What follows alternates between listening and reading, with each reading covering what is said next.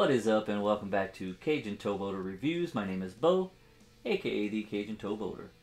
And today we are reviewing the Power Rangers Lightning Collection In Space Silver Ranger, and also the In Space Silver Ranger with the Silver Cycle.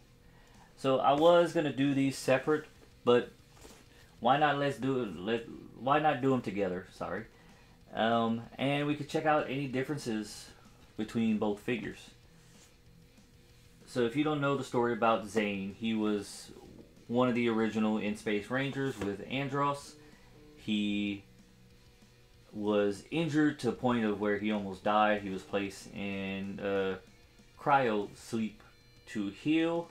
And once the Rangers find out about that, it just so happened in the show that once the Rangers found out there's another Ranger being kept in cryo sleep so he can heal, that's whenever the Megazord, the Astro ship, gets attacked, and he seemingly dies. But yet he comes back to life, and he's able to defeat the space pirates, or whatever it was, the people that were attacking him at that moment. He does have a little bit of issues staying morphed. His powers are going in and out until he is recharged by a lightning strike on the show, and that was actually a pretty cool scene the way they did that. So let's go ahead and take a look at the box. Alright, so you got Silver Ranger. Now, I do miss this artwork. You got it on the back.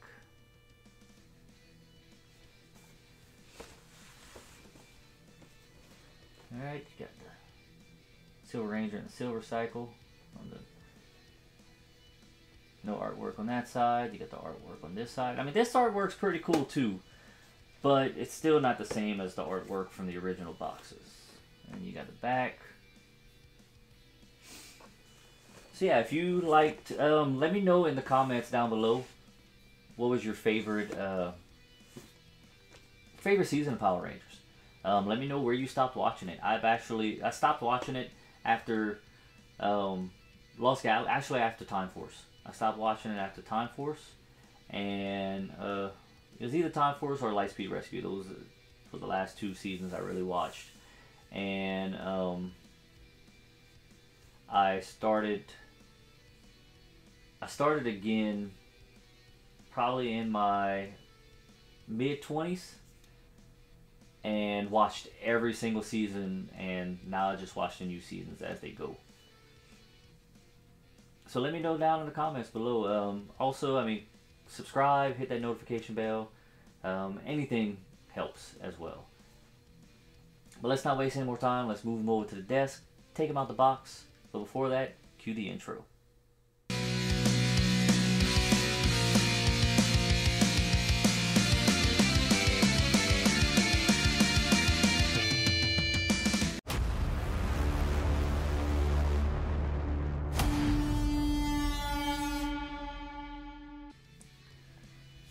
Alright, y'all, and here they are out of the box. And I did notice that the one that comes with the deluxe figure, the silver one that comes with the Silver Cycle, is a little bit darker than the solo released one.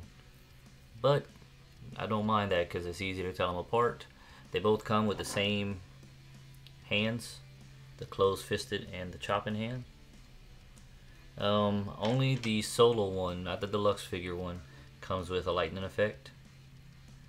They both come with the Super Silverizer and Blaster and Sword mode. I did find you could take the Blue Centurion blaster piece, and you can put it on there, or any of the blaster pieces that come with that have that little small peg. You can put them in the Super Silverizer, the Blaster mode. So this is the head for the solo release, the Walgreens exclusive. I find his chin's a little more Jay Leno like, and this is the one for the deluxe wave. So we'll put them together. There you go. they made his nose narrower on the deluxe wave one. His eyebrows stick out a little more, it seems. But overall, these are mainly some good head sculpts, so I have no complaints about that.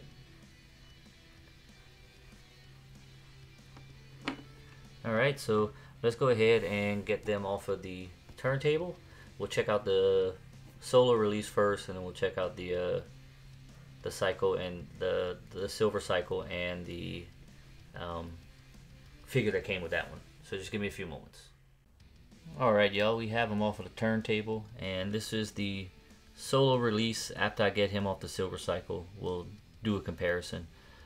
So overall, so far, he looks good. I mean, it looks just like the In Space Silver Ranger. I do notice a little bit of paint imperfection right there. Some of the greens kind of missing off of it. I kind of wish it looked a little like more detail right here, but that's good. We'll get what we can get. I did also take off the gripping hand and put the fisted hand because I find it easier to take it off and put the silverizer on and just leave that hand on there, because it's a whole lot easier than try to do it while the hand's connected to the body. So I will leave that hand on there, and once we're done, I'll put it back on there. So he's pretty good. Pretty got butterfly joints. His shoulders aren't that stiff. They aren't that loose. They're pretty good. He's got double jointed, pinned elbows. So let's do him in this T-pose. Alright, there you go. He can, his hand, it can go down that far, go up that far. He's got this ab and torso crunch, so he can go back that far, go forward that much. His head, not really much for looking up or down. He can look up that much, look down that much. He can split this much. He's got the bicep and torso, and thigh swivel, sorry.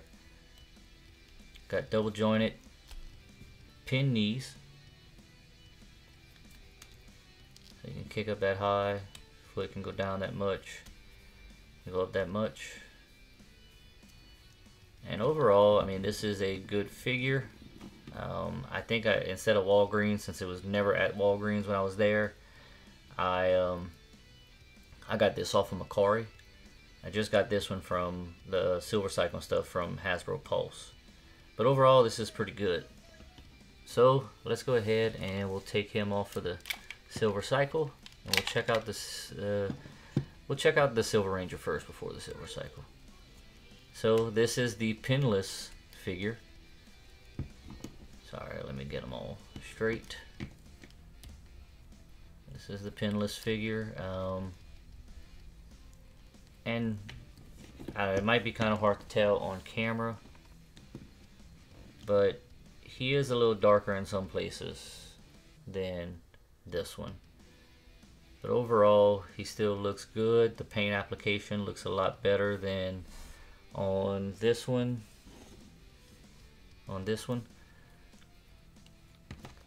But let's go ahead and check out his articulation. So these are a lot better. The shoulders are a lot better than, they're not as stiff as this one was. But he's still got that double jointed elbow, sorry. There's his little T-pose. Butterfly joints on both of them.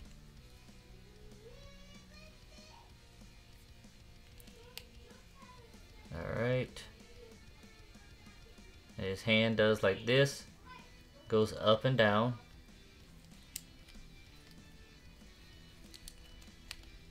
So I notice this one has the joints right here on his wrist, while the original solo release has the joints right here to move up and down. Alright, helmet, you can look up that much, look down that much, about the same That's that one. Just gonna look down, look up. And this one, the new body figure, he has the same issues when you try to get him to stand. The legs want to come down, so all you gotta do is pick him up. Got the bicep and torso swivel. Double jointed knees.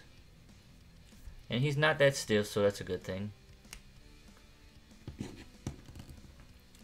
Can kick out that much.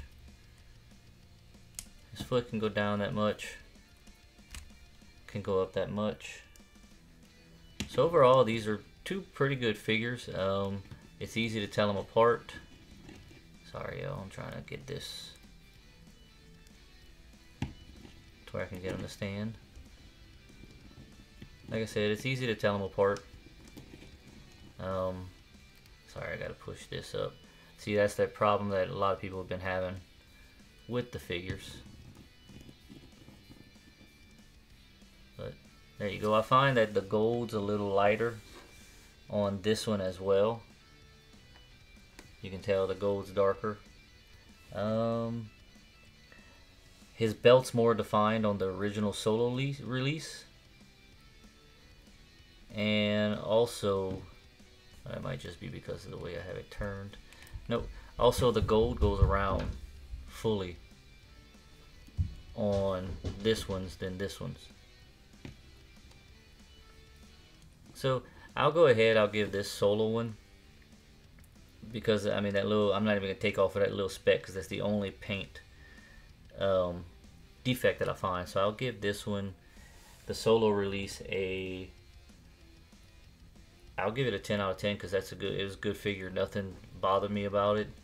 Nothing was wrong with it. It may have been a little stiff, but not enough to take off any points for it. Because this one, there's a little more detail missing than what's on this one.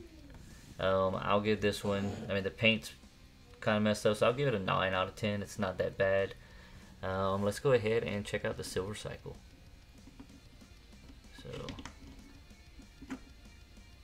So the Silver Cycle, it's not bad. I mean, most people were hoping that it would be like the whole fold up and turn into the glider as well, like it did. But overall, it is pretty good. It's got you got the little speedometer and stuff like that. You got the front of it. It's got the right emblem on the front of it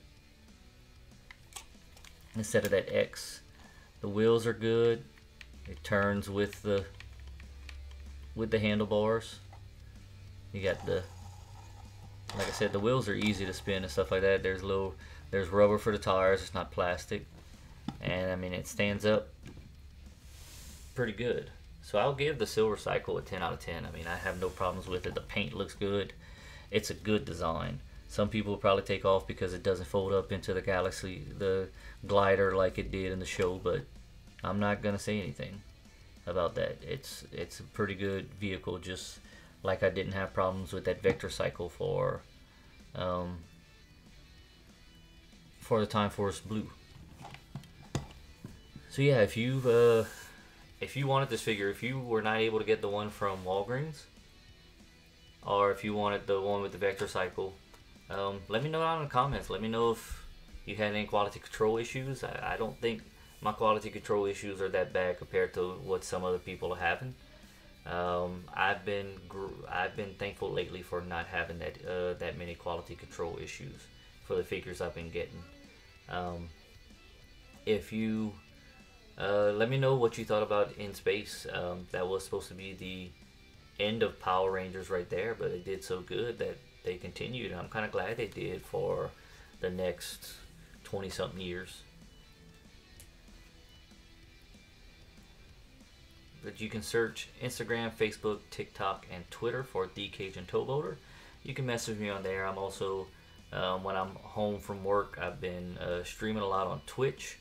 I will put that in the description as well. All my links will be in the description. You can search Two Old Cajuns Nerd Out for mine and Cajun Toy Reviews podcast. Go ahead and subscribe to that, listen to that. Like I said, like the title, the name of it suggests, Two Old Cajuns Nerd Out. We nerd out about different things. We recently just did a Predator podcast. And we did that one a little different. We had to do a Facebook Live since something was prevented. So a lot of things were preventing us to getting in the same room together. So if that works out just fine for us, we may do that while I'm on the boat. Do some podcasts while I'm on the boat with that. But other than that, I want to thank y'all for watching. Thank y'all for subscribing. Just overall, thanks for everything. And thanks for coming out.